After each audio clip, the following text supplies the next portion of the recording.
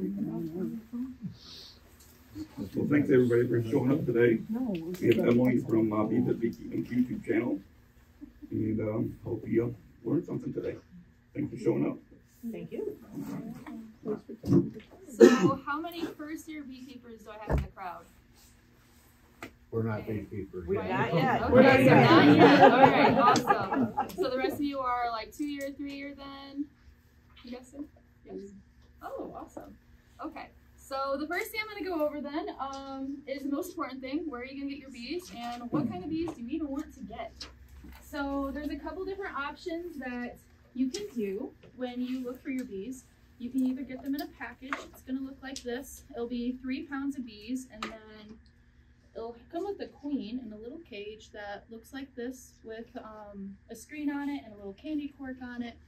That's so that she has something to eat, and then typically there will be a little plug on one side that you will remove once you do get your package, and she will eat through that, and the other bees will eat through on the other side to release her. And then your other option when you do get bees is also to get them in a nuc. Now, for a new beekeeper, this is my favorite way to start beekeeping, just because this is essentially a mini beehive. So it's already started. They already have a bunch of frames drawn that they can start working from, versus the package is just pretty much a swarm of bees. So they're starting from absolutely nothing when you're putting them in a hive with no comb. So typically it comes with 5 frames, and 1 frame will be of honey. This is what it looks like, so everybody sees. And then you also have some brood frames in it. So brood frames, if you don't know what those are for the new beekeepers, that's where all of the baby bees, all of the eggs, all of the larvae, that's where your next generation of bees are going to come from, is those brood frames. And then it'll also come with pollen, and then also a laying queen as well. So that is another reason why I like nucleus colonies, because you already know that this queen is laying and she's going to be successful. This colony accepted her. They're going to keep her thriving, whereas with a package, she's not laying yet. She was before she got put in here, but there is some risk to her. Maybe in the travel, she's not going to be as good of quality. She's not going to lay as well. At least for a new beekeeper, it's just a little bit more of a risk. Now, if you're going into your 2nd or 3rd year, though, for a package of bees, that is your next best option, because you already have all of this drawn comb, so you can just throw some bees in there and they can just get straight to work because they don't have to do all the work anymore. And then there is one other option that I've been starting to see lately, and that is like a 10 frame deep. I'm sure some people have seen those up for sale online. And just for a new beekeeper, from my own perspective, beekeeping, like, you're all going to find your own methods and how you do things, and as you learn and grow in beekeeping. And just what, in my opinion, what I've noticed is with 10 frame deeps for a new beekeeper, you're going to be getting a 10 frame deep that is going to pretty much be completely set up and ready. And for a new beekeeper, you're like, oh, hey, that's perfect. I can just put them there, not have to think about them. Only thing is they're farther ahead in their season, so you're going to have to do more splits. You're going to have to watch for swarming. You're going to have to know all of that information if you're going into that route. So that's why I suggested it. And then on to equipment. So I'm just going to go over the complete basics as if you know nothing about beekeeping equipment. So this is what a normal hive looks like. This is what we call a deep box. You'll see it be a little bit taller than you'll see this box up here. And this is what we usually call a honey super. We'll call it a medium. We'll call it the honey box. There's so many names for it. I don't know why we made so many names for it. But the deep box is typically where you're going to see all of your brood. So this is where they're going to keep the main cluster of bees. They're going to produce all of their baby bees, lay all of their eggs. And they're going to build up from there and start forming honey in like a arc around them and grow up as they bring in honey. Typically, you'll also see that they'll have pollen frames, and they like to put those on the outsides of the hive. They kind of use it as like a block for them, as like this is where the end of the colony will be. So wherever you see a pollen frame, typically that's where they'll stop their brood.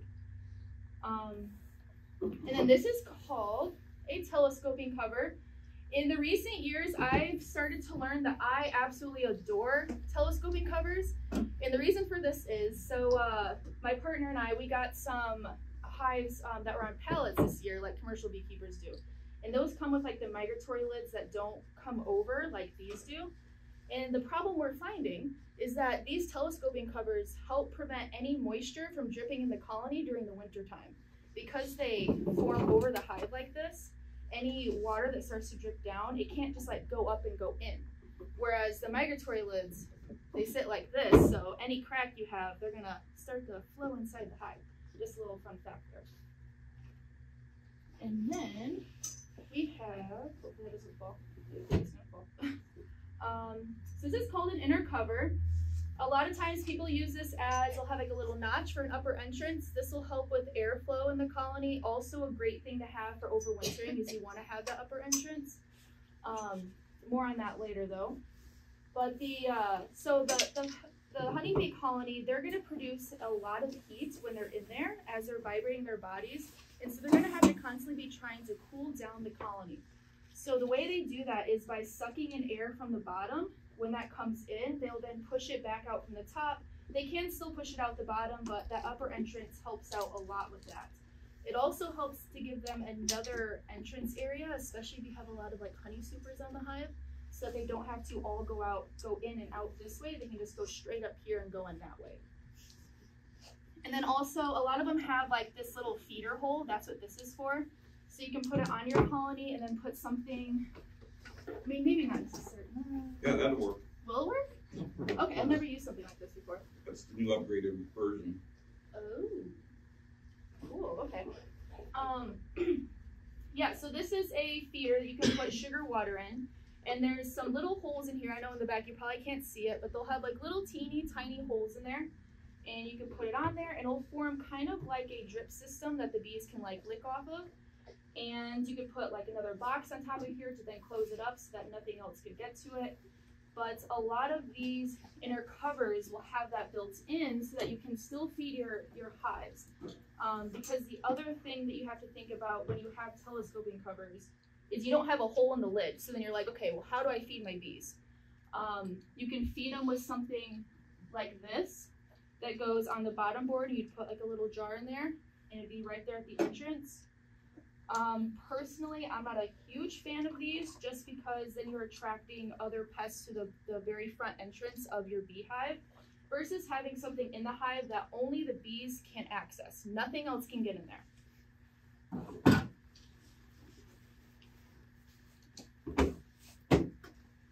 Okay, and then, so this is, like I said, your honey box, your honey super, your medium, whatever you want to call it.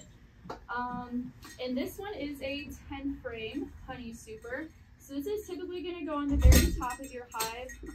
Now you've probably seen pictures of people that'll do like two deep boxes until they start putting on the honey super. If it is your first year of beekeeping, you most likely will not be able to build out your honey super just because they have to build out those 2 boxes. For Michigan folks, I usually recommend just going with the 2 deep boxes because that top box is going to be where all of your winter stores are going to be. They need like 80 pounds of sugar or of honey to make it through the winter time, so that's quite a bit. Yeah, that's quite a bit.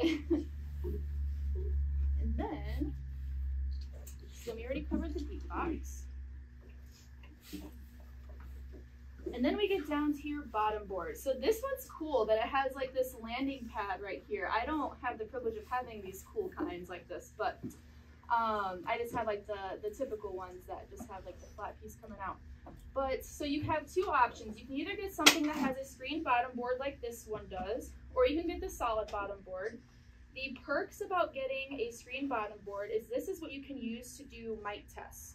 So I've never performed it myself. I believe it's powdered sugar that you sprinkle on them, correct? Yeah. Yes, and then over the course of a couple days, you see how much the mites or how many mites drop onto this, and you'll look into, I think it's like a 2-inch, is it 1 inch square? Yeah, I think they're 1 inch squares. 1 inch squares, and how many mites are in each square. Definitely look that up if you want to go that route. Like I said, I've never done it that way, so just. The sugar method really doesn't work that well. It doesn't? You haven't found? Okay. Not as good as the other methods. Okay, cool, good to know. The other perk about this though is in the summertime, this helps out with cooling the hive a lot because they're able to have that fully open screen to then be able to pull in any sort of air and then move it through the hive that way. We have overwintered with open screen bottom board before as well, and I honestly didn't notice a difference. I did do a trial a couple years back of, there was one hive that had a solid bottom board, one hive that had the screen that was open, and the other one, I think I was also experimenting with how big of this I wanted to keep on there of an entrance. And the problem was, is all of them survived. So I don't know which is the best. But yeah, I guess one thing I will say that I did notice though, in the hive that had the screen bottom board, they did like to come up a little bit higher in the hive. Now I know in Michigan that it doesn't get super, super hot here. It gets hot, but it doesn't get as hot as like down south. So just keeping that in mind, it might not be something that's absolutely crucial you have to get, whereas down south it'd be really beneficial for them. Another thing I used to like using with the screen bottom board is, even if I don't do the mite check that I was talking about, just even like pulling this tray out and just saying, okay, do I see a lot of mites here? Maybe I should perform a mite check if there's a lot of mites on this bottom board, just as a precaution. All right, and then this is an entrance reducer. So in the summertime, you're gonna wanna have your bottom entrance completely open. That way they can pull in all of that air and keep the hive cool. And so they're also gonna be sending out a ton of bees to go get nectar and pollen and stuff like that. So you wanna have it wide open. But once we start getting towards the fall time, we have a problem with mice. We had a huge problem with mice this year. I don't know if it was because it was so wet last year, but there were just so many mice. So these help keep them from coming inside, because in the wintertime, your colony is gonna move up to the upper parts of the box.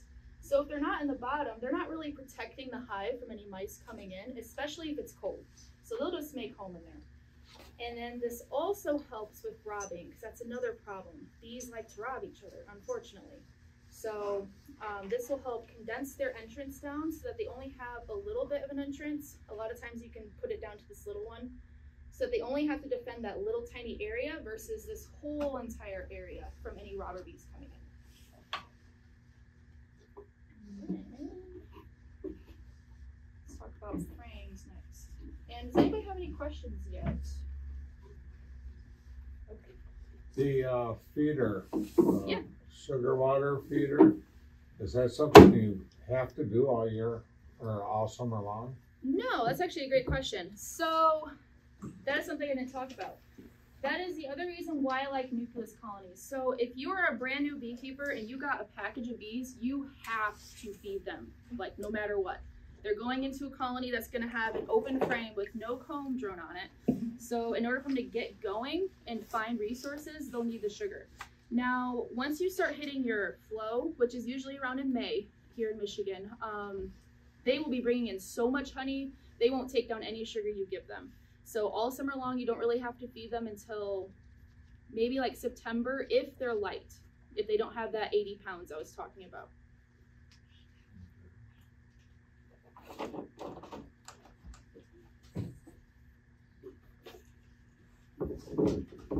All right, and then let's cover frames. So you have a couple different options.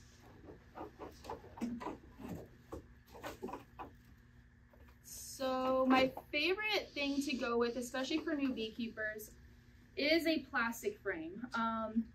It doesn't necessarily have to be completely plastic. It can be something like this that has a plastic foundation. That's what we call this piece right here, is we call it foundation.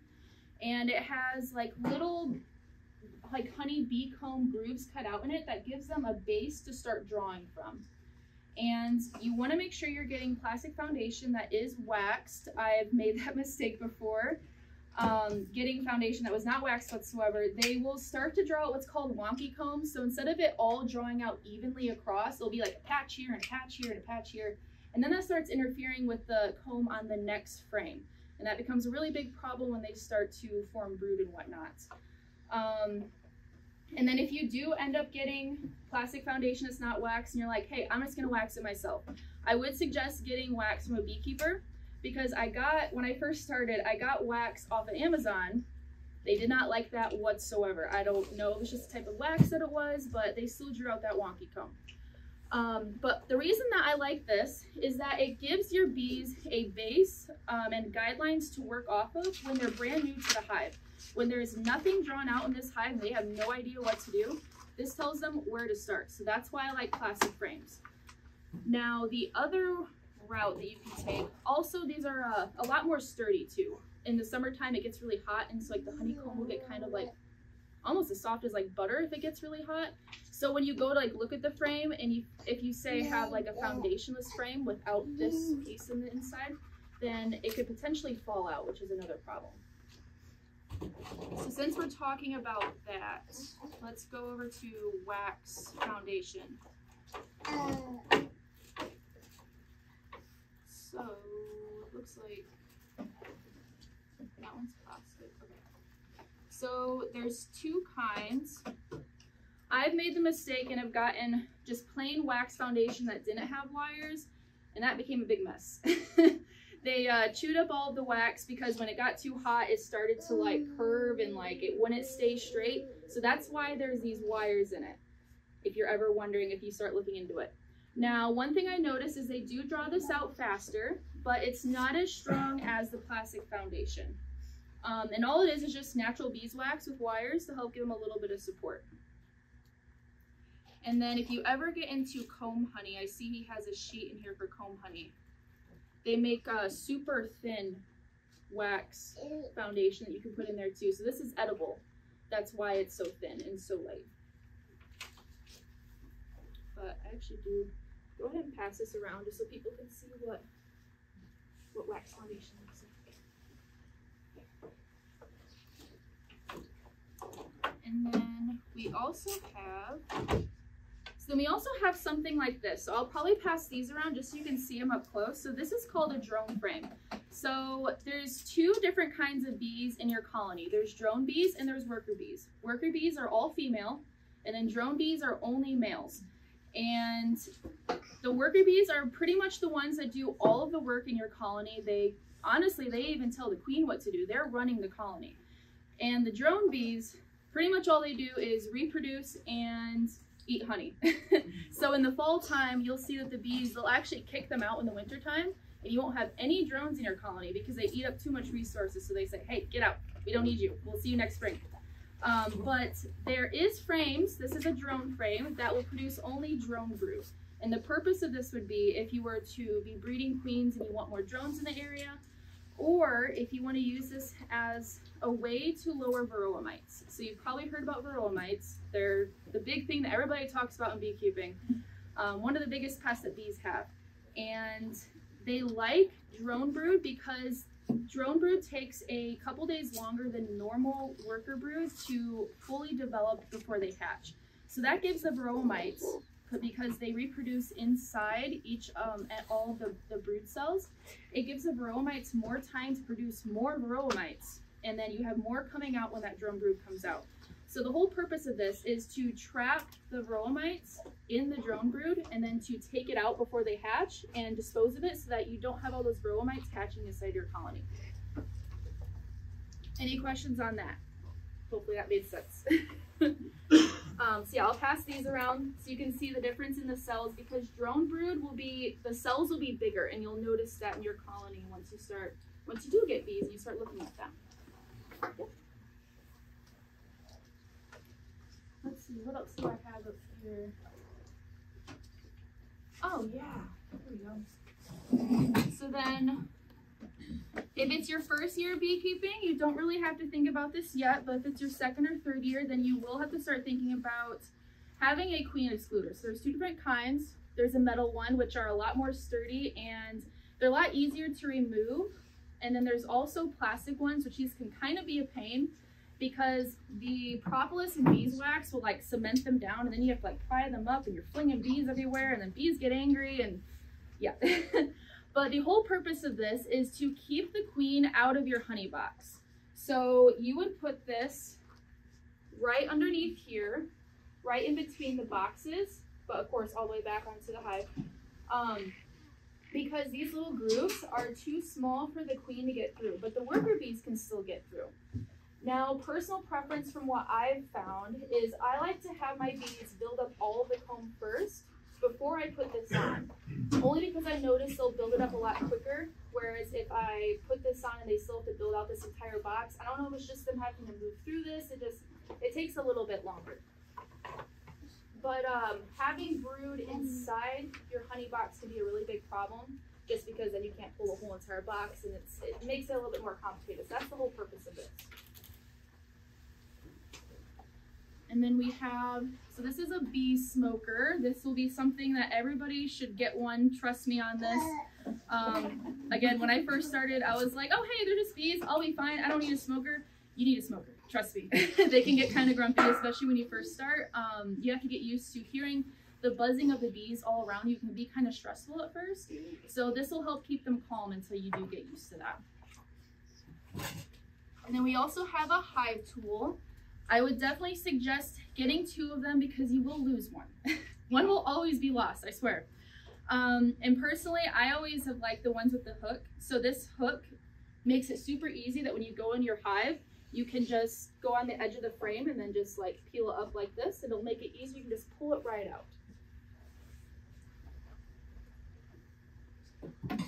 And then, so I'll talk about these. So when you're beekeeping, the hardest thing is to pick up frames with thick bee gloves. At least for me personally, it's really frustrating. So I've been trying out different gloves to find what works the best that they can't sting through, and I found that these gloves, so they're Venom Steel, the Black Widow. I'll pass around one of these gloves. They're a little bit thicker, so the bees cannot sting through them. Now I have found if you're using the same pair of gloves for like weeks on end, I think they get a little bit thinner, and at that point they will start to sting you through those. But and then, so okay, I don't know what this is. I've never seen this. That's a mouse guard. Is this? Okay, so I've never used one. I should probably get one because, yeah, there was a problem this year. So yeah, this is a mouse guard.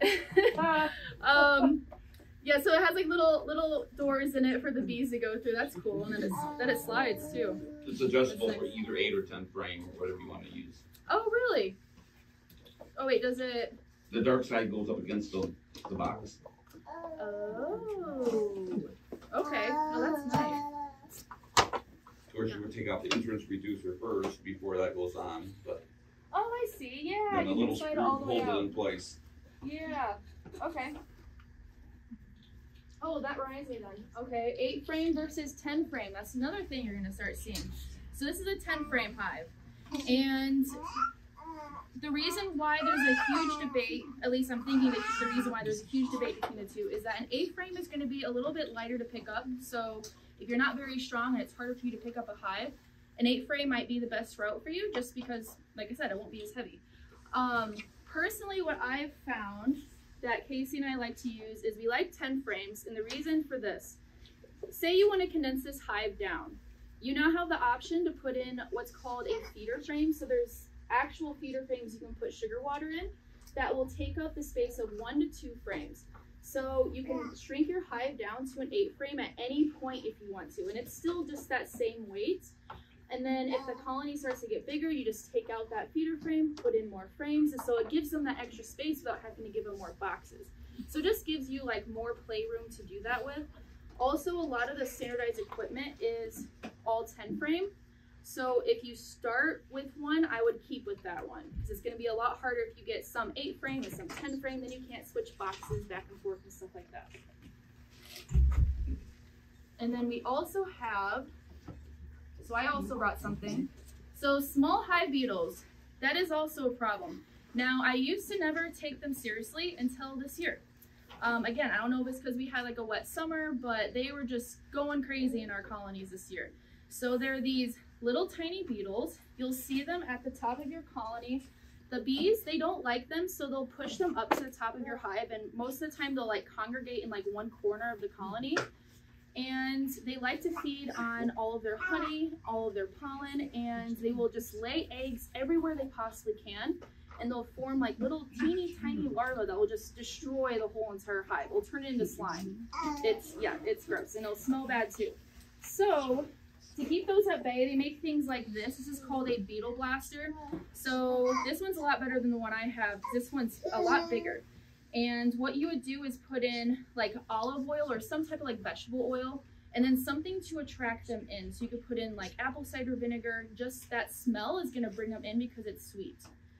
The one thing that I'm experimenting with is, so this is just a little bit of polyester cloth. This is what a lot of commercial beekeepers use that we are recommended to try. So we're going to try it this year. It comes in like a big huge roll and you just cut like little squares of it. But the beetles will go into this and then their little feet will get stuck because it's like a really, like, I want to say coarse fabric. I'll pass it around so you guys can see it. But there's no way for them to get out. And you would typically put this on the bottom board just so that you get the small hive beetles the moment they walk into that hive.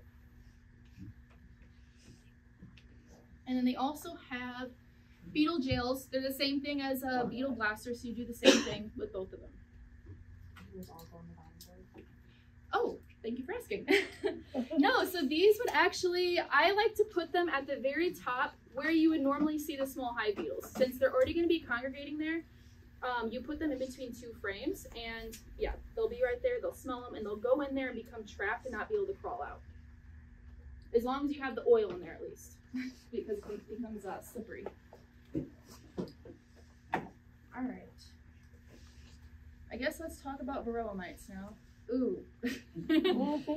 So thank you for printing this out. This will make it easy for everybody to see what they are. So there's a little varroa mite on the back of this bee, right where its wing is. So I'll pass around so everybody can see it.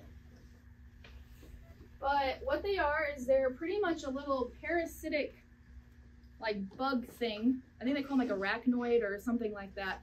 But they're a little mite that will live on the bee and suck out all of the bee's nutrients. They used to say that it fed on the bee's hemolymph, so it's blood, but now they're saying it feeds on their fat body. And the reason this is really bad is that fat body that they have is what helps them be able to survive throughout the winter time. So you want to keep your varroa mite levels low, especially when you start getting closer to when they're preparing for winter. So generally I like to always say in August, this is the most important month that you want to see what your varroa mite levels are at. So you can do a mite wash. Do you have one of those? Yeah, alcohol wash containers? Beside you there. Yep.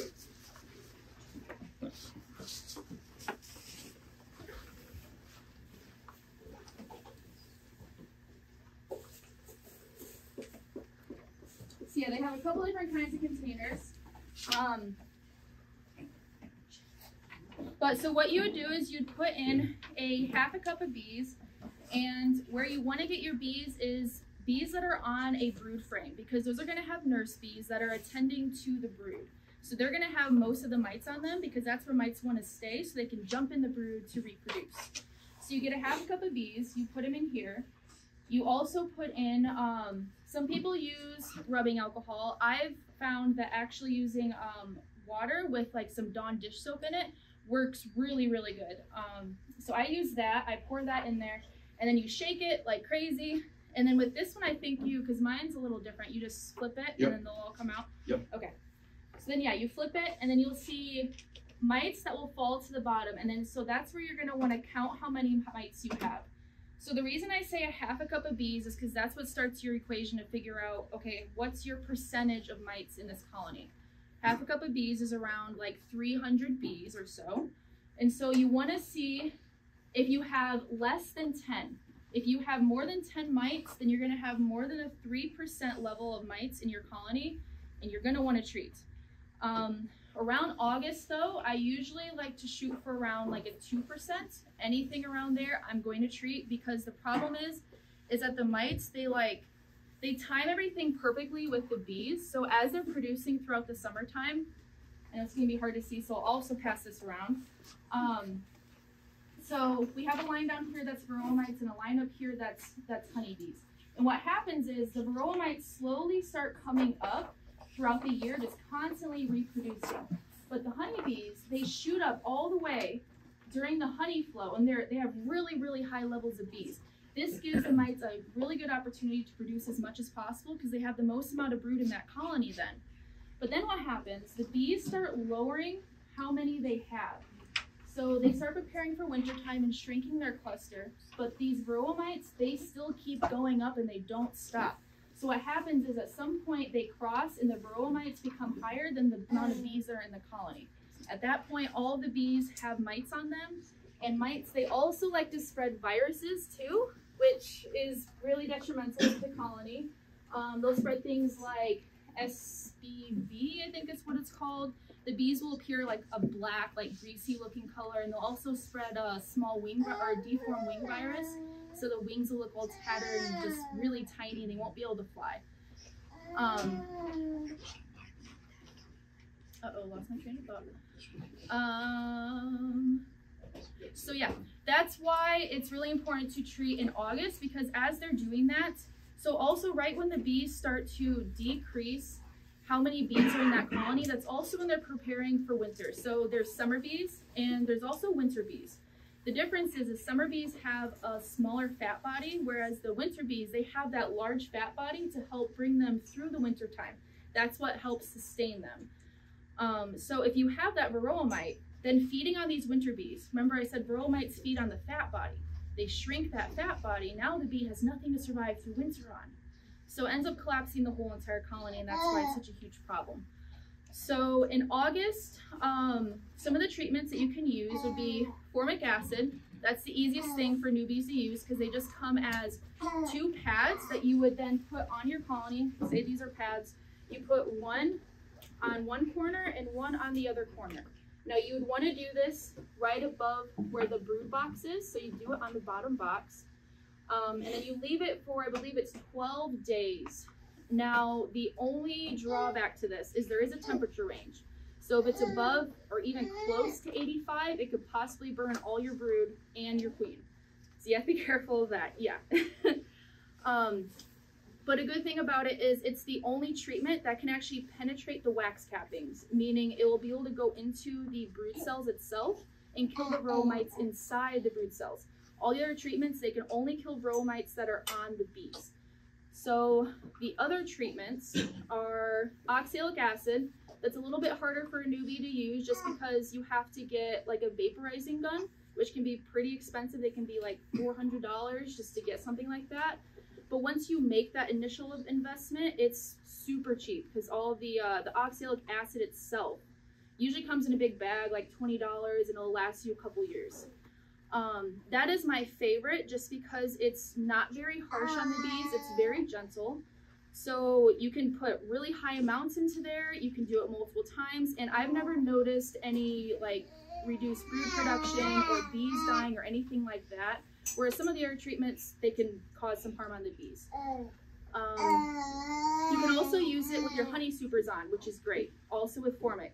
That's a hard thing to come across because the other ones, they'll leave residues in your comb and in your honey. The other treatment you can use is apiguard. So that one is a chemical treatment. It comes as like 2 little strips that you would then dangle in between frames in your brood nest. And it has like a chemical oil, or I wouldn't really call it an oil, but it has a chemical in it that the bees will then rub against it. And as they go throughout the colony and rub against other bees, then it passes it from bee to bee to bee. So all of them become coated in this. That's how it lowers the varroa mites. Now, I've used these personally, so my own experience.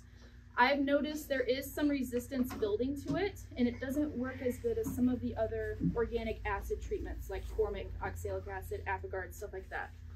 So if you use it, definitely like run a trial on it and see what you think and if it ends up working for you. The other treatment you can use that I just mentioned is called apiguard. So it comes as like a little tray that you'll then put on top of your brood nest, and it's like a gel, and it becomes very stinky to the bees, so that's why they don't like it. They'll go to it and they'll try to start removing it, but as they're doing it, they're also becoming coated in this gel and they're passing it throughout the whole entire colony that way.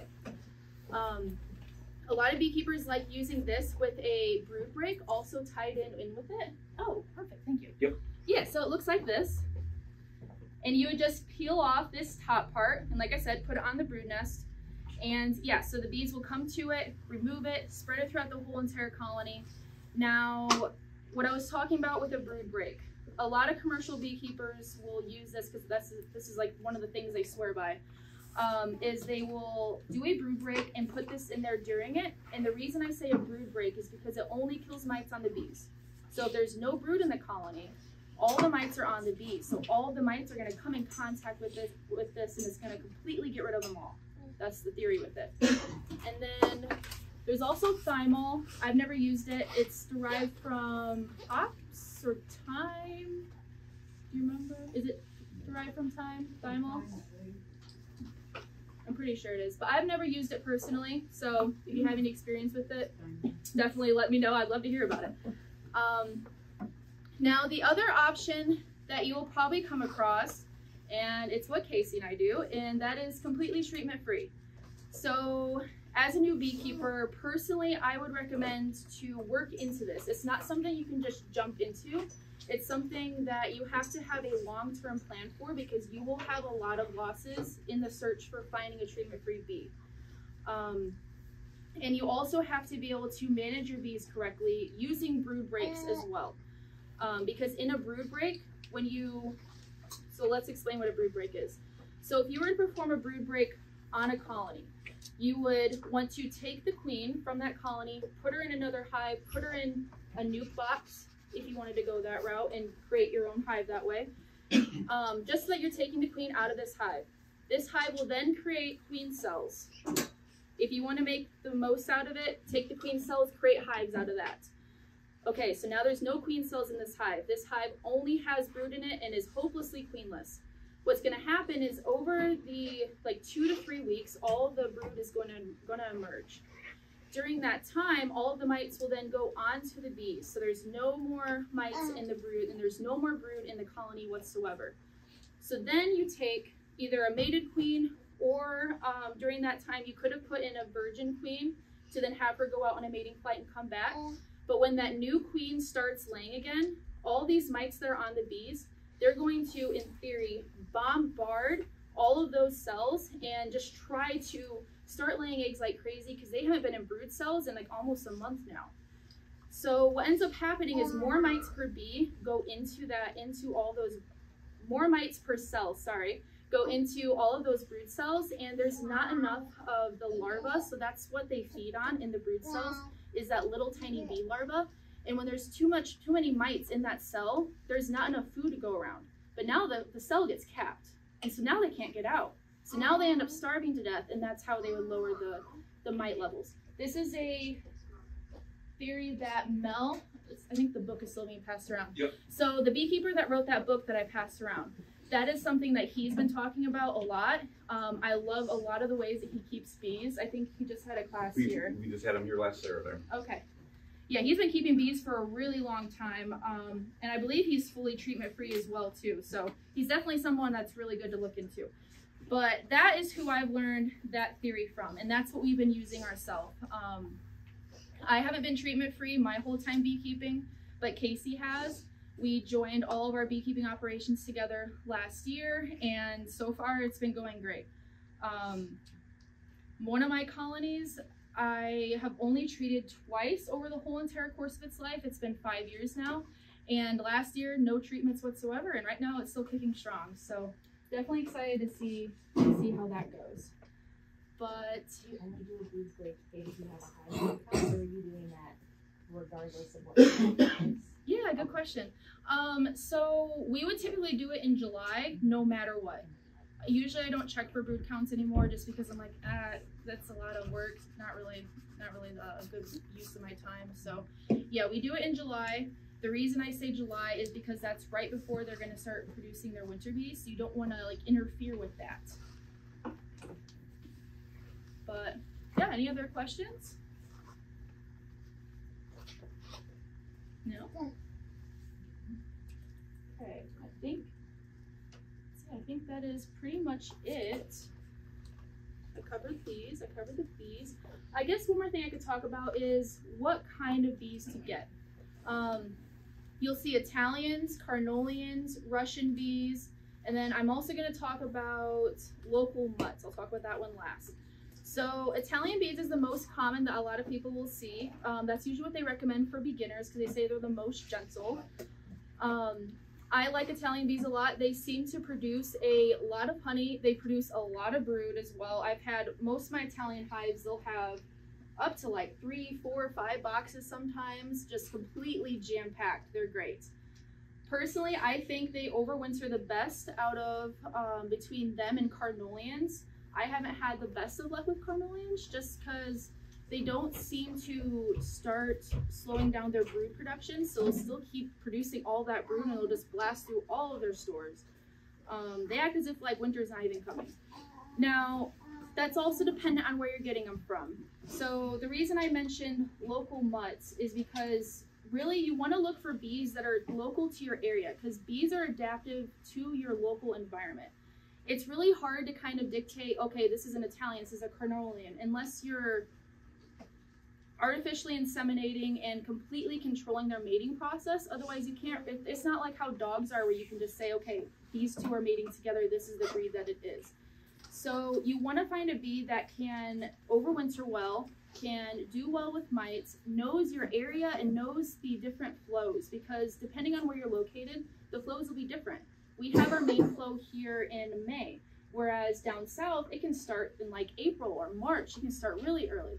So you want bees that are able to adapt to that. Now, Russians, a lot of people have given them a bad rap of being like super aggressive, but all the Russians that I've seen are actually really gentle. So again, it's just dependent on where you're getting them from. I have noticed they will like to build out this really beautiful brood pattern. I'm starting to wonder if maybe there's a little bit of like Russian genetics, like in the history of the bees that I keep, because anybody that I see that has like solely Russian bees, they have that same brood pattern. And it will be like almost like different colored like brood cappings. Yeah, it's so cool. And they'll always have that arc of honey on the tops of their frames. Whereas some other bees, they'll like make honey on the outside and then only have their brood nest like going like this. And then some bees will make their brood nest so it's only right here with honey on top. It's actually kind of funny how they choose to do it. I don't know what makes a bee do it one way or another. But I would suggest when you're looking for bees to find somewhere local, a beekeeper that you trust, and start from there. But, so any questions? If not, then that's it. Isn't there a certain way you're supposed to set your hive?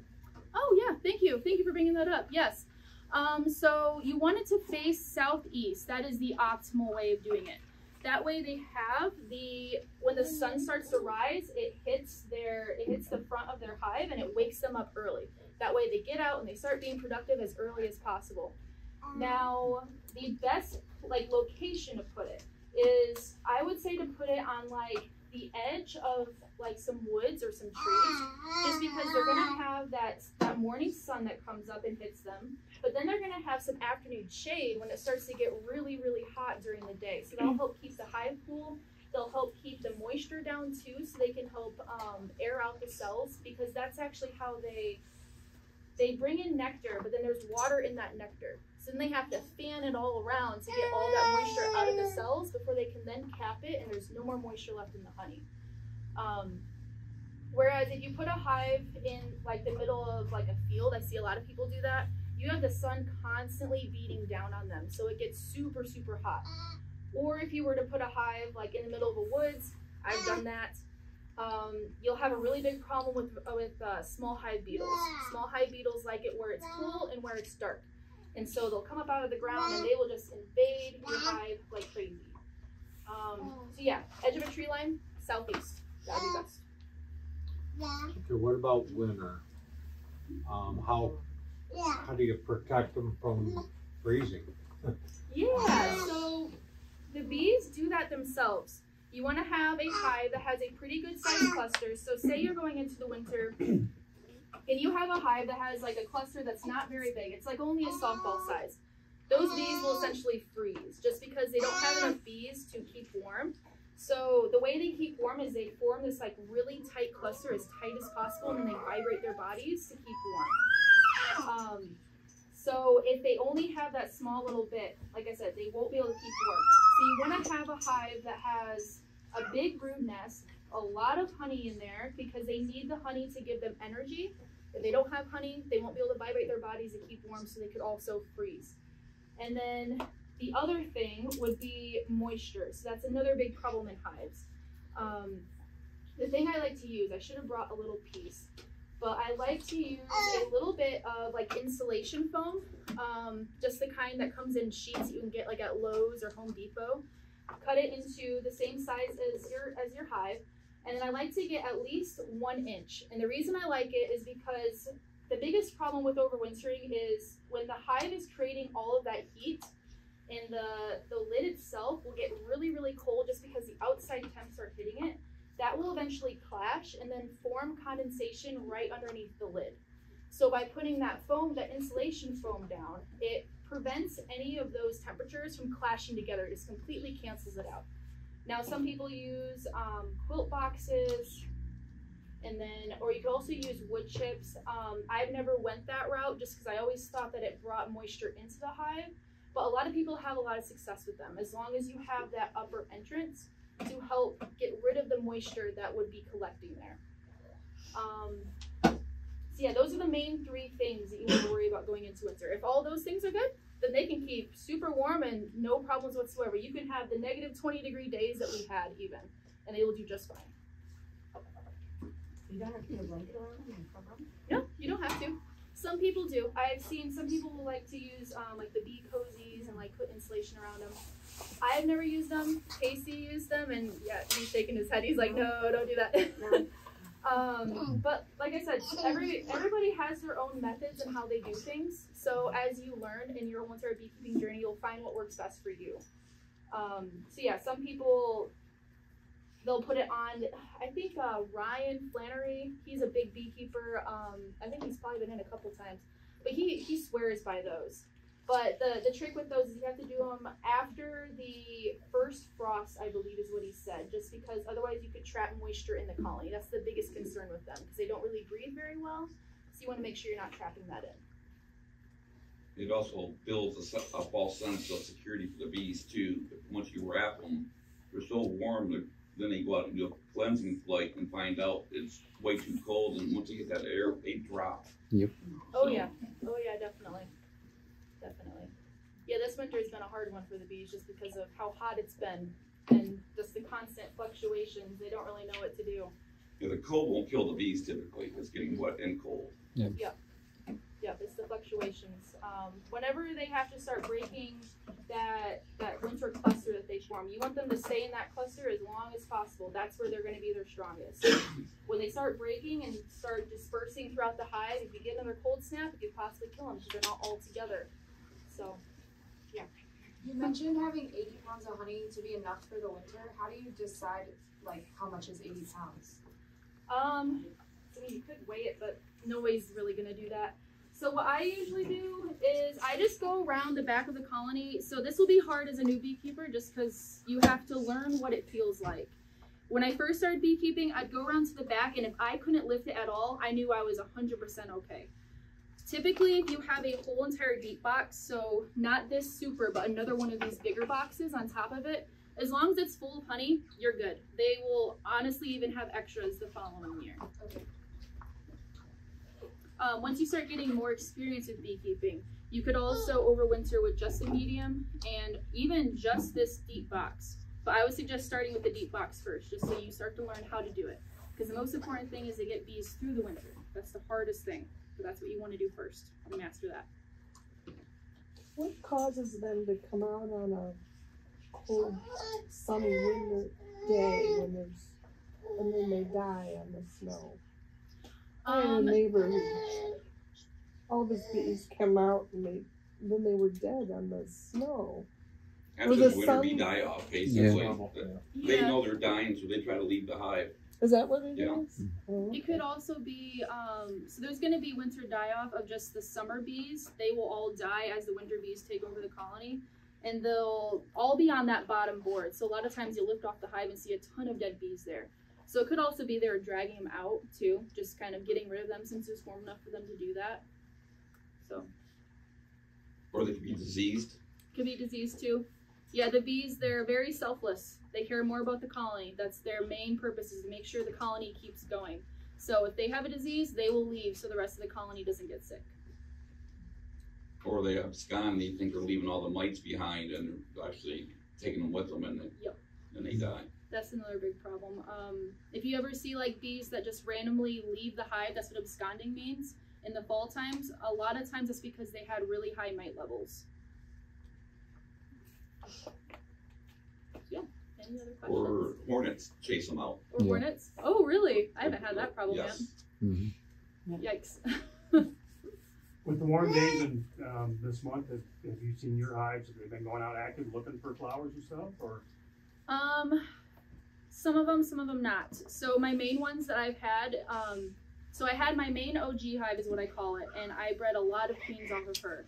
Most of her genetics, they're all staying in that nice tight cluster, even on these warm days. That's been blowing my mind, and it makes me so happy. But then we have other bees that we brought in from outside genetics, and those were, yeah, they were definitely spreading out. They were going out and looking, not really the best thing. You will still have bees leave the colony, even if they're a good hive, just so they can alleviate themselves. So they don't want to go to the bathroom in the colony. Bees actually use the bathroom.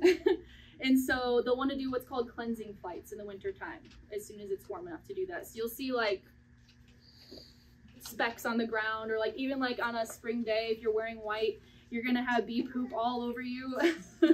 Especially if you have a white bee suit. Just a warning, I don't know why we have white bee suits. I don't know why we picked that. They're always so dirty. But yep. Now I've seen some hives that have spigots on them so that you can draw the honey out. Oh, the flow hive. Is that a real thing, or is that just a? That is a real thing. Yeah, they're really expensive. I've never used them personally, so I have no idea how they work. From other beekeepers that have, they say it's a little bit more complicated than a normal hive, just to have them draw it out. But yeah, they're just they're frames that have the cells already built, and then you just use like a key kind of thing and you turn it, and it'll end up dripping out of the hive into a jar. So in theory it seems awesome, but do your research first. Yeah. They're shipped from Australia. Any other questions? Is it better to put them by water source if you have that on your property? Yeah, that'd be fine. I wouldn't put them too close, just because in the winter time or the fall time, there will be moisture coming off of that water source, and it could potentially go into the colony, make them the humidity level go up, which is a big problem. But you could definitely put them like, I don't know, 100 feet back, or even just like a little bit further, just so they have access to it. Okay. Yeah, they say a half a mile Yeah. radius per water source. Oh, is it half a mile? Okay. Yeah, they don't like to do it too close to their hives. So, like, even if you plant flowers, you want it to be so far away Oh, do because they? they'll draw in Oh, okay. like predators. So if the bees are coming in and out, other things will see them and then they'll attack their hive. So in nature, they like to go out 100 yards or whatever, find a flower or water source, and then they're able to like lose the predator before they get back to the hive. So it's a way of protecting them. Because my first few years, I put a bunch of flowers up, like right next to my hives, and they would fly 300 yards that way and go to the other flowers, but never touch the flowers. So you kind of want to give them that distance.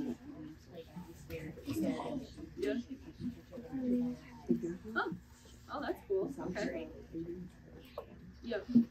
Okay. I know too, if you end up doing that drone frame I passed around, that's good feed for them. So if you end up doing that for varroa mites, then just feed that drone frame to them, and they will eat it up, all the larvae. Yeah. Yep. How tall do you?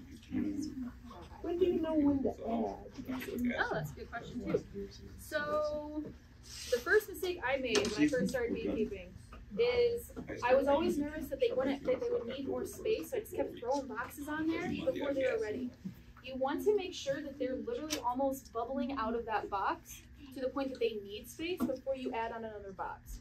If you add it on too soon, it's going to be more space for them to control, and also it's going to be harder for them to control the temperature of the hive itself too. So you want them to literally, like I said, be bubbling out before you add on another box. Can I interject something? Yeah.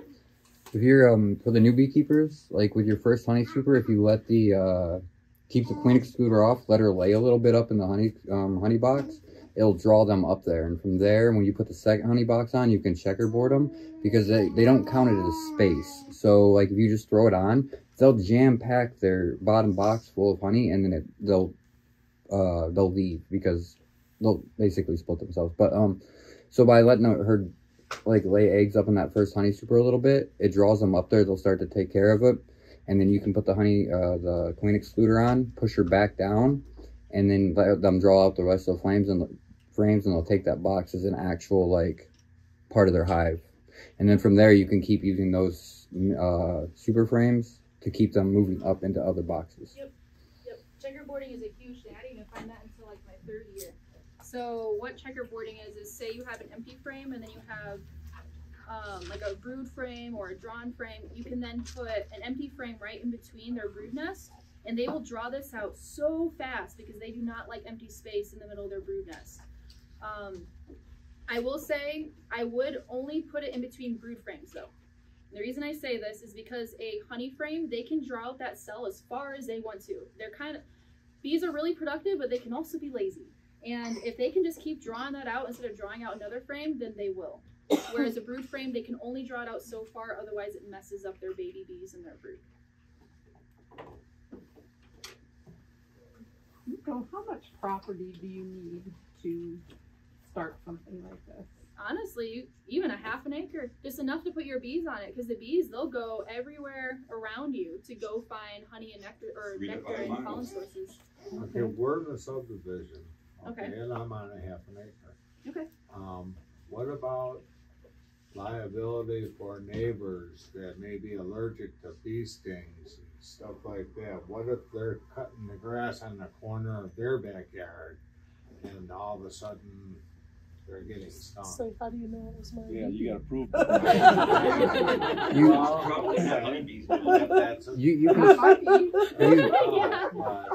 You can train their flight path. So like if you put like a hive like that, if you was sitting there in your yard, you can put a wall in front of it, so they have to come out and then they have to come up. Yep. So they'll always come out, they'll come up, and then they'll stay like say 6 feet above the ground, 7 feet, so they'll always fly above your head. However, if they can come straight out, they'll fly right into your chest. But you can actually, they'll learn and they'll come like this, and then they'll train all the other bees. You can take that away and they'll always do that, and it'll keep them out of your basic face area. Yep.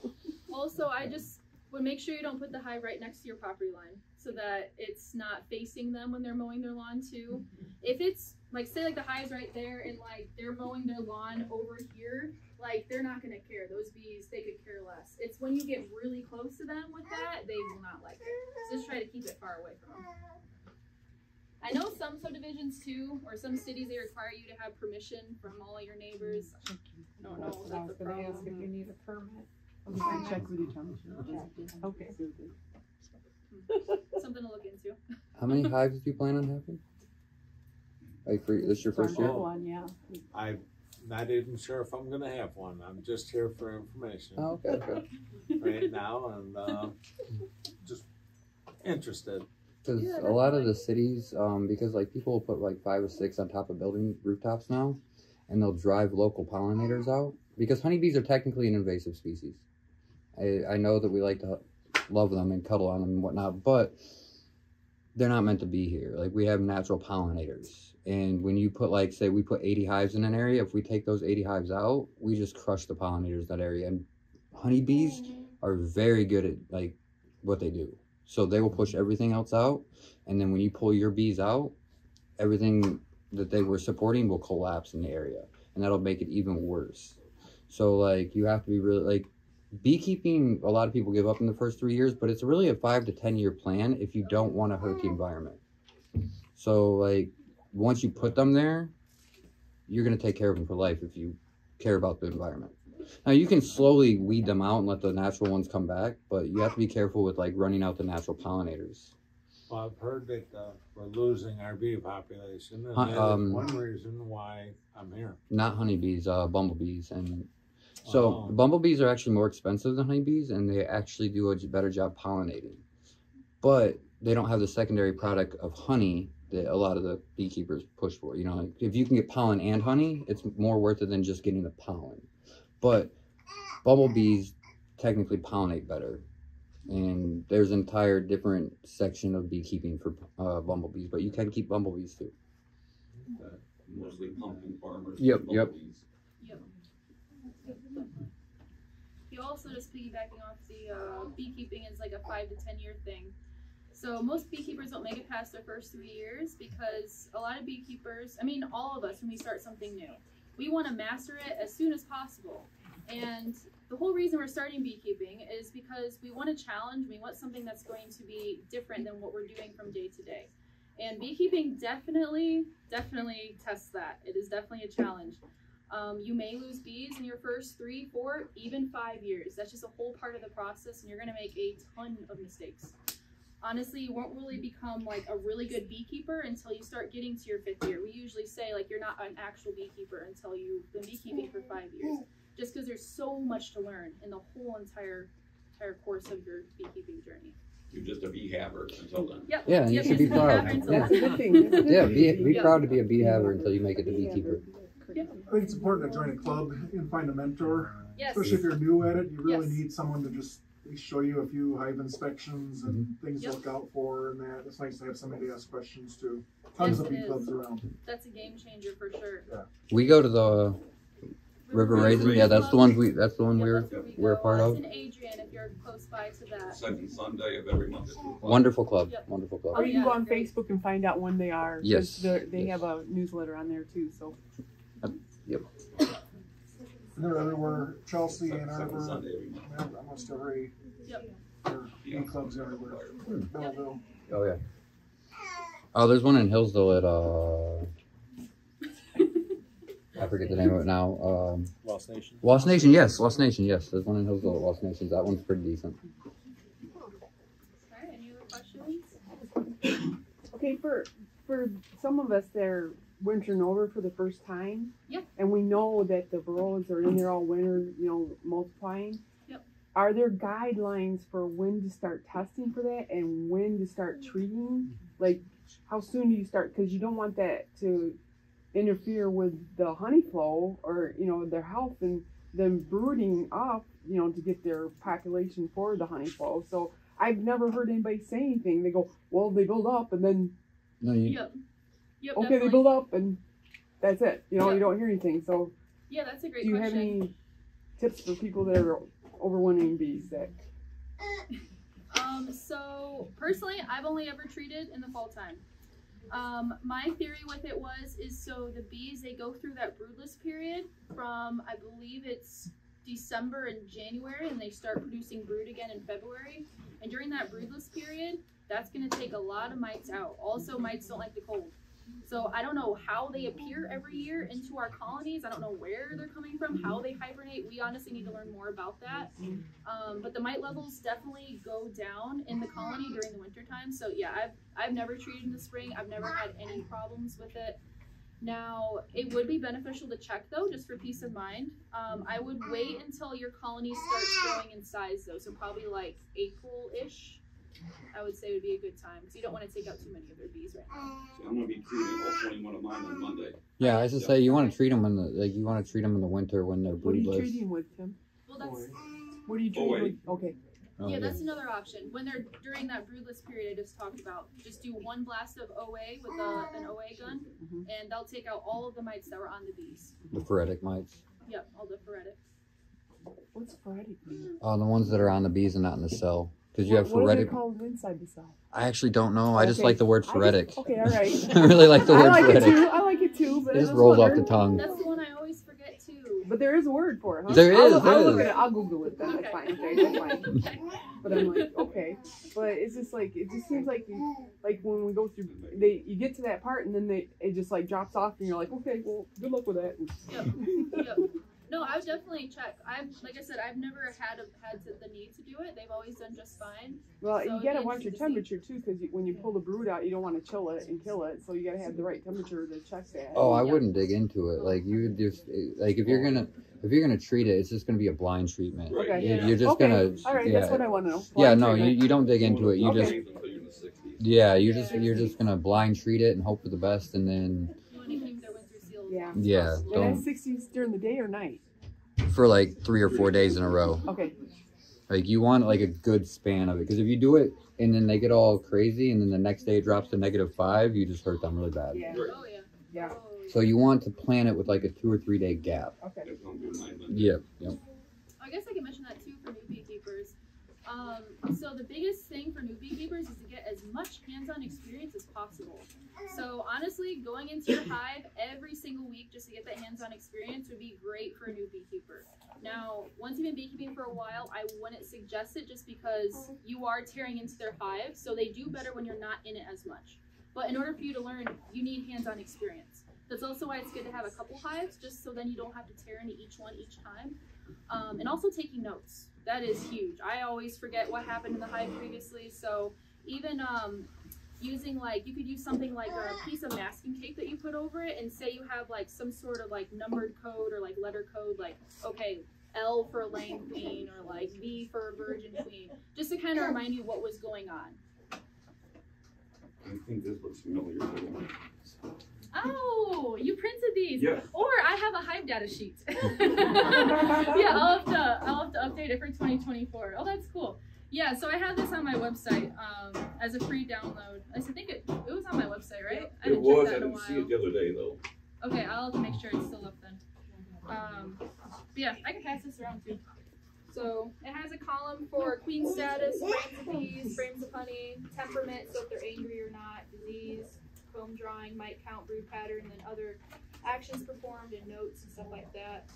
I always like to keep an eye on just like the temperament. So like with Italian bees, I've noticed they have something called F2 aggression, meaning once they requeen with their second queen, sometimes they'll be insanely aggressive.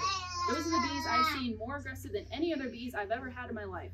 They will be like super nervous on the comb. They'll chase you across the yard. Like, yeah, if you ever have that problem, just make the colony requeen again and it will most likely resolve itself. But there are also some other genetics of bees that could just have that in their genetic line where they're kind of aggressive, and you wouldn't really want that. You'd want to pinch the queen and put a new queen in there. I guess from a new beekeeper perspective too, as you're learning how aggressive the bees can be, in my first couple years, I would sometimes think, oh, this hive is super aggressive. Not even thinking that, hey, this is fall time. All of the nectar and pollen sources are going down, so they're like us. They get cranky when they're hungry. So they're going to start being a lot more agitated during that time. And that wouldn't mean that you have an aggressive hive. It's just that time of year they get a little more aggressive. So this might be a dumb question, but like with little kids around, Yep. where like, are they gonna chase my kids all the way across the yard? Like, No. if my kids are way down there and my hive is way up here, like, are they gonna like seek out my kids, or is it just like if my kids are right up on the hive? No, so it's only going to be if you're in their hive and you're messing with them, that's when they'd get kind of agitated if they were like an aggressive hive. But if you're not even touching their hive and you're just minding your own business, they're going to also mind their business. Okay. I have seen though, if you were just in your hive and you notice they're really, really aggressive, I wouldn't let your kids go anywhere near the area for a couple hours for them to calm down, because it takes a minute for that to happen. Okay. You can always work from either behind or outside of your hive. Yeah, that too. I would definitely not work from the front, because then they will just start pouring out if they're aggressive at you. So and that's also why the smoke is good. So bees, they release a pheromone. They work off entirely of pheromones. So they can release an alarm pheromone. That's what will happen when you crack open the hive. And it'll take a minute to completely disperse throughout the entire hive. But as that alarm pheromone disperses, they'll get more and more aggressive. But the smoke, it masks those pheromones, so it's not passed around the colony, and it keeps them in a state of calm. You get stung, smoke the sting too.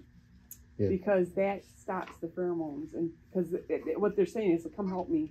Yep. We're being attacked. Yep. And that's another good reason to keep a smoker going. Yep, just in case. Yeah, Always, cinnamon, I forgot we were actually doing that. yeah, always use the same stuff in your smoker. I'm just saying, if you use leaves, always use leaves, because the bees get used to your smell with the smoker. So like with ours, we only use a certain type of leaf, and then, or she uses t-shirts every once in a while. So if you change it up and then say go to pine needles, you just completely change the smell of who you are to them. Oh. So now they can still recognize you, but it's a different, to them it's a different scent. Yep. So even though they want to be calm, they're still like, what's going on here? Yep. So like you can use the same smoke and a lot less of it each time to get your, like, the results you want. Also, I'll say, if you are your first year, if you can afford it, buy 2 colonies outright. Do not buy one. Yeah. You can't tell where a star's in the sky without a second star. you know? So you can't tell what's going wrong with this beehive if you don't have a good beehive to look at. And if this beehive does go bad, you can always save it with a second hive. So if you want to have a better chance of success, spend the extra money and just get 2 setups. Like, it's a waste of time to just buy 1 set of bees. Buy 2. And if one thing goes wrong in one colony, you can take from the strong one to make them a little bit, the weak one a little bit stronger. That also helps. What is your website? BeeFitBeekeeping.com. And I have cards too. If anybody wants a card, I can give you one. About Oh, thank you. I appreciate that. Oh yeah, it is. That's honestly how I learned. I didn't even have a mentor. I've now found them over the years, but yeah, YouTube's huge. I got my dad and my but oh, that's good. Say one more thing. You just have to be careful who you watch and where you locate it at, because people are dipping in towards it and you up here. oh my goodness, yeah. Can I interject one more thing? I see everybody has there's a lot of kids here. If you keep your bee suit next to your children, or say like you got your child in the car and you throw your bee suit in the back next to them after you go check your bees or whatever, you can give your children allergies by simply being too close to your bee equipment. Without them getting stung, they can actually build up an allergic reaction from the bee equipment itself. So if your children are going to be around them and they can handle it, it's not bad to sting them every once in a while. Like, get a bee, hold them down, and just sting their arm. Just so you, and I mean, it's so terrible, but like, that way you know.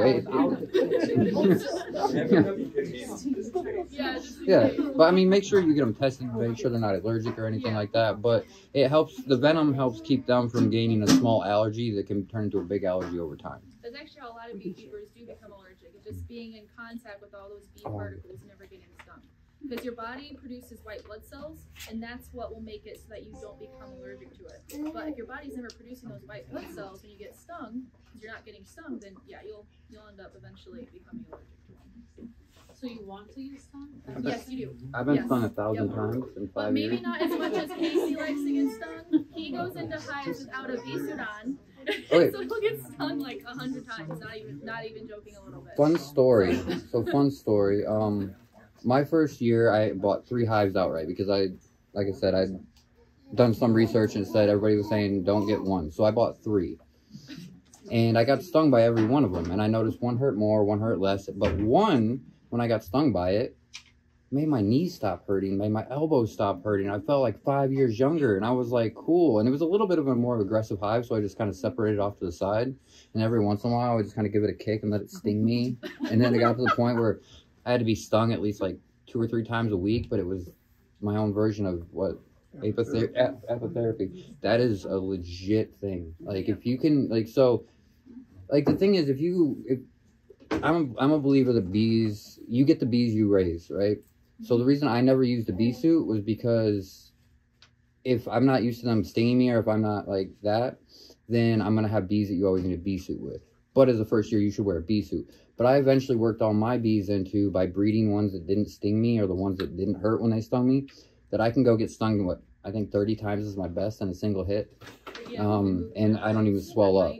But I picked bees that were best for my personal genetic, like my body type. Like, so when I get stung, it either helps me with my like joints, or I don't get any reaction at all. Yep. However, when I went to her bees the first time, like, I swelled up like a balloon. I was like, you know. So like, you should definitely like make a checklist of the kind of bees you want, and then go for those. Because beekeeping is a process. You might buy, so say you buy, what, you guys sell nucs, right? So you say you buy 2 nucs packages, and you buy 2 nucs here, right? And you keep them alive to the 3rd, 4th, 5th year. By the time you get to your 3rd and 4th year with those bees, they're basically what you want them to be. Like, especially if you learn how to split, if you learn how to manage them. So say you have 3 colonies, and you know this one's kind of aggressive, but this one is a little more aggressive, but when it stings you, it doesn't hurt. So you breed off that one. So the next year you have more of those ones. And then you find the daughters of hers that aren't so aggressive, but you still get the benefit of the sting. So now you're working on the secondary benefit. And then each year you pick a new benefit, and you just kind of make 3 or 4 hives and condense them down. Like, and then that next year you pick the queen, you make 3 or 4 hives out of her, pick her best daughters, and then by year 5 you have a really solid genetic line. Not that the lines aren't genetically solid when you buy them, because he sells great bees. Honestly, he sells great bees. But it's localizing them, and then localizing them to yourself. Eventually, they just become Michigan mutts. Yeah, 100%. Yeah, that's Yeah. what we always call them. Yeah. Like I said, it's But hard they're to, your like, mutts. figure out what, That queen will what mate, breed 6, 7, 8, 10 times Yep. on her flight. So Yeah, they do. Yeah, they mate with multiple different drones, not just one on their flight. Is there So an they- average life span for a bee? Yeah, so for summer bees, they usually last, I believe it's 6 weeks. I believe it's 6 weeks.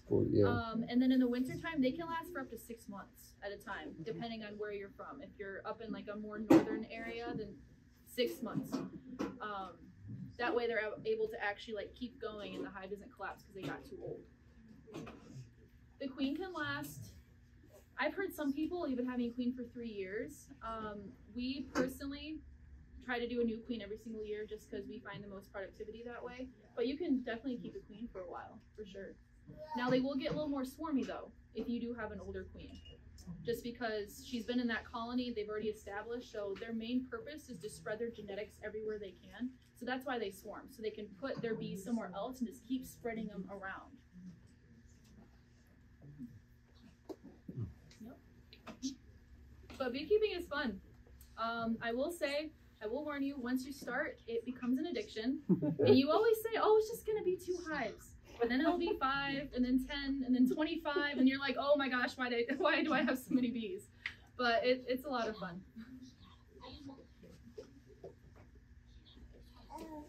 If you do have kiddos, I recommend like liquid Benadryl to save us a little kid's life, because 30 stings is incredible, man. You need liquid Benadryl. But like the EMTs, they'll tell you like get liquid, that'll save a kid's life for sure.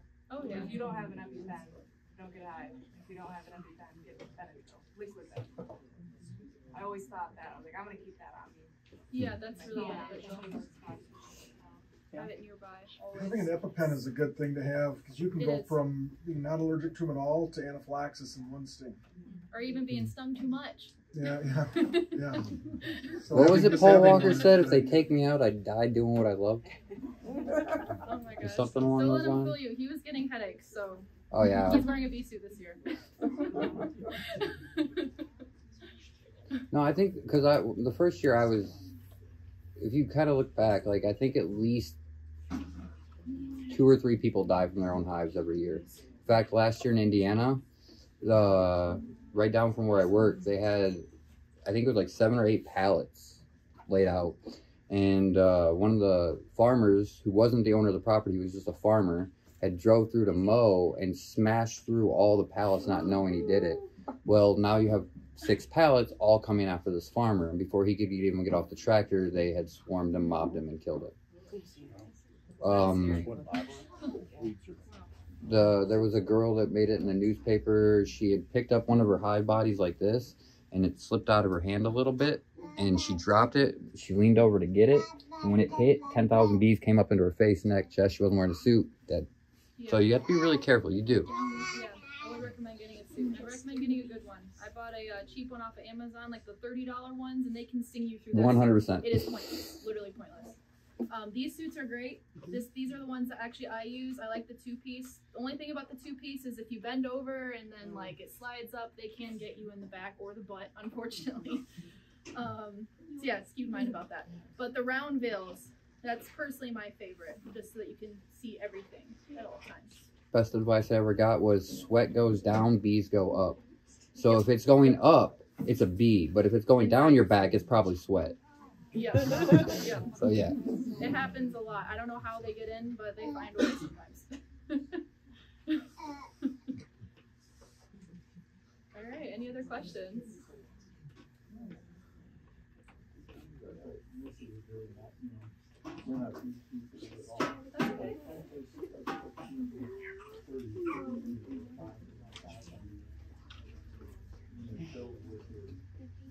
Oh, it becomes sturdy. So the bees, they produce something called propolis, and it's pretty much glue. And so they glue everything together. That's why you'll need a hive tool like this, just to even get your frames out, to even move this box off this bottom board. You'll have to put it underneath and crack it open, just because they seal every single little nook and cranny in that hive. So yeah, it becomes very sturdy. And then with all the way to the honey too, it keeps it very, just if there's wind, it's not going to blow them over. Yeah, just on a very high windy day. Yeah. When I'm looking at Yeah. Yeah, yeah, I understand that fully. Yeah. If there's nothing in it, then yeah, I would put like something on top of the lid until they propolize everything down. If like you were just then starting in the springtime, but yeah, once they get it going, it's good to go. Oh, I didn't cover that. Yeah, so I personally like doing wax dip the most. Just the only thing is, where do you get wax dip hives? That's the thing.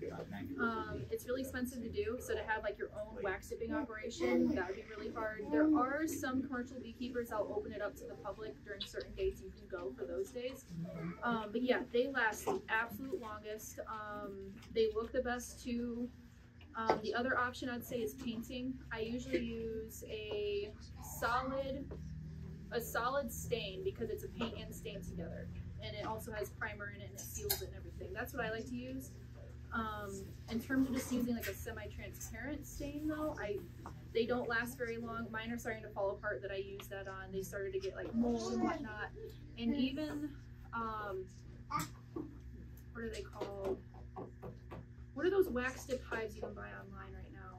The Hoovers? Yeah, yeah. So I don't want to like put them on blast or anything, but I've gotten a couple hives from them, and you have to wax them every single year. I don't know what they use, but they start to degrade very, very fast. So yeah, paint or wax dipped from. Or another thing now is eco dip them. It's a natural mineral. It's preserved forever. Is that what they're using?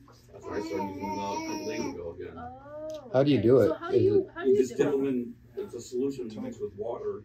And you just soak it for 10 seconds, and it's done. So you just have like a big, huge tote that you're putting them in? Okay. But do you have to like reseal them? Nope. Once you seal it, it's done. Yeah, I would be interested to see if there's And like a way you can do it on a smaller each scale. year goes by, they say. Yeah, that'd be nice. I know you have to, for actual wax, you have to heat it up to a certain temperature really hot, so it's kind of hard to do sometimes.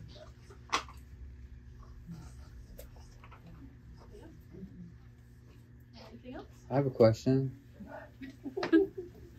If you had to start over, what's the one thing you would change? Oh, I had to start over. I don't know. I don't think I'd change any of it. Because even all the mistakes I've made, I've learned so much from it. Now, I will say the biggest mistake I made that set me back, but we wouldn't have met had I not made that mistake. Early or too late of a nuke split. Yeah, so not last year, but the previous year, I wanted to expand. I really had the itch with bees, and I was like, hey, I'm gonna expand to like 30 colonies. I had already grown to, I think it was I think I was trying to grow even more. I think I was 25 at that time. And I made up all of these little 5-frame nuke boxes, so you can actually overwinter bees in a 5/5 setup. That's how Casey overwinters all of his bees. In the springtime, they're just booming because they've been in that small cluster the whole time. But so I came across Mike Palmer's video. He talks about that and how beneficial they are, because you can just use them to plug into your big colonies for any sort of dead outs you have. So you always have backup bees to put in without having to buy them. And so I was like, hey, I'm gonna do this too. But I didn't find this video until August. So I decided, hey, I'm gonna do it anyways, and I'm gonna just make it work. Yeah, no, the bees were not able to draw out the comb. They were not able to build up any sort of stores whatsoever. Also, it was the first time I was ever woodworking on my, just by myself. So I didn't really build the boxes the best way. So there was moisture getting in. We're still having problem with those boxes. But yeah, I'd say that's my biggest thing. The bees, they work in timing and with the weather and the time of year that it is. They even work off of the sun. That's why I say July is the best time for a brood break, because as soon as the days start getting shorter, that's when they're like, hey, winter's coming. We're going to start preparing now. So yeah, I'd say that would just be the only thing I would change. But we would have never met had I not done that. That was the video I met you because of. Yeah. Yeah. Because I was like, hey, you're gonna need queens. Yep. Well, because you did that same experiment the year prior, and you're Yeah. like, oh, that's not gonna go very well. And yeah, it didn't work for me or her, so it's probably not gonna work for anybody else. But Yeah, I wouldn't do any splits past in Michigan past the like 2nd or 3rd week of July. Don't do them. Don't do them. Even like walkaway splits, I wouldn't do them past the 1st week of July, just because of how long it takes them to build them up and then have the queen come back. But you have that post summer solstice queen though. She'll lay until November. That is huge. Yeah, that's important, having a post-summer solstice queen. So when she's born into the part of the year where the days are getting shorter, she just goes crazy because she thinks she's behind. So she'll start laying as many eggs as possible to build up that colony. And the alpha bees won't let her stop either. So. Nope, nope. Yep, we like to use that a lot. You ever use a swarm trap? We haven't yet. We want to though. this year, Yeah. no matter what, we got Yeah. some major I swarm. hang 3. Did you catch any last Yep, year? I sure did. Awesome. Okay. You just use a sponge oil? I used swarm commander. From what I was told, that if you catch, more than likely, if you catch a hive in a swarm trap, as long as you keep in that location, you'll catch them in that same spot year Yep. after year after year. Like Oh, really? that's like they'll come to that same trap year after year after year. You can almost guarantee it after you figure it out. Yeah. So once you find the spot, you'll get them. Wonder how they. So if you had bees from one of your neighbors swarm to your house in one spot, that's where you put the swarm trap? Yeah, Yeah. that's where. Yeah. I would. Depends on where they swarmed at in there. Say that again. Depends on where they swarm to. They land on a house or a tree in their yard or. In my house. In your house? On the corner of my house. But I had them land in a tree at my other house. Okay. We had somebody come and get them. Yeah. You might be able to stop them from doing that by putting a swarm box up. If you give them a good home, like right in the area, they might stop trying to go to that or that and just go to the swarm box itself. Yeah. And then when they go in there, then you just take them out, sell them, whatever you do with them, keep them. They will move to 3 different places before they call it new place home. Yes. And that's also the purpose of the lemongrass oil or the swarm commander, is it'll attract them. So it mimics their swarm pheromone itself. It'll bring them to that area. You can also. So if we ever see a swarm somewhere, we can just call you guys? Yeah, 100%. Yeah, I'll take you it. definitely could. I got a list on the back there full of names that I can call. Oh, okay. Or even just bees living in the side of someone's house. We did our first 2 cutouts last year. One of them was insane. Not even kidding. From like here to like almost the ceiling, just full. It was like all the way out to here of bees. It ended up being 2 colonies side by side. It was insane. I did catch a swarm. Well, I got called to a swarm. It was I have video of it, but it was huge. Like it filled up a 5-frame nuke and then some. But it landed on this girl's tree, and I don't know if they were trying to fly again, and a bird got the queen, but the queen ended up with an injured wing and on the ground, and all the bees moved from up onto the ground.